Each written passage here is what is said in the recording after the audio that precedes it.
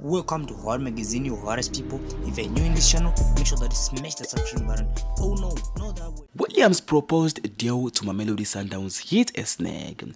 Ronwen Williams' proposed deal to Mamelodi Sundowns has reportedly hit a snag after they couldn't agree terms with SuperSport United. According to SABC, and deadlock has everything to do with Richard Goes moved to Matsatsansa and who wants 27-year-old goalkeeper on a permanent deal. Sundowns, on the other hand, have proposed a loan to deal for goals in addition to transfer fee they are willing to pay to secure the service of Williams. Mamelodi Sundowns and SuperSport United deal over Williams.